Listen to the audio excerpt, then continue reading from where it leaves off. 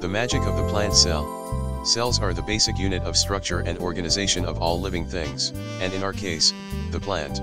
The plant cell contains various organelles that allow the specialization and functions within a cell. Here are some of the exciting organelles we will learn about today. The plant cell has two barriers, the cell wall, and the cell membrane. The cell wall serves as protection and gives the cell its rigid shape. The cell membrane acts as a barrier that controls the movement of various substances.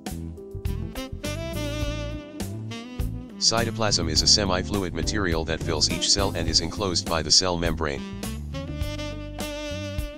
The chloroplasts of the plant cell contain chlorophyll, and it is where photosynthesis takes place. The mitochondrium is the powerhouse of the cell.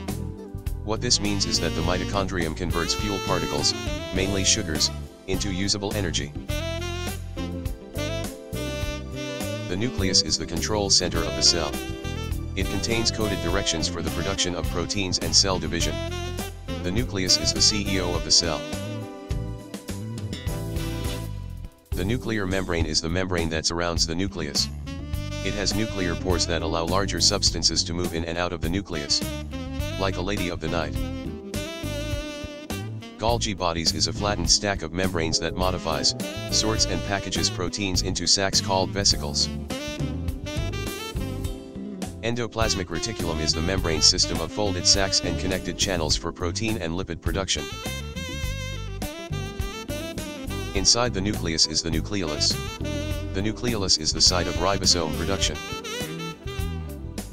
The vacuole is a large sac used to temporarily store food, enzymes, and other materials needed by the cell.